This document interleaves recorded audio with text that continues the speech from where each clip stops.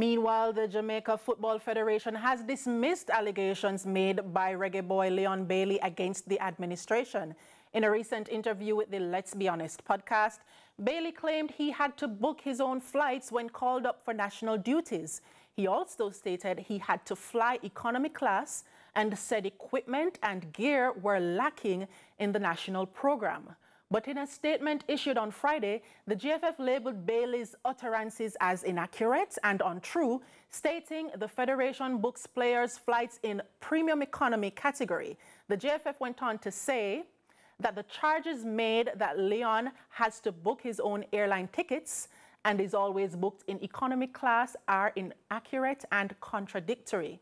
If he says he books his own tickets, but then says he is always booked in economy with multiple stops and always receives tickets late, it would suggest he is the reason why he has those issues.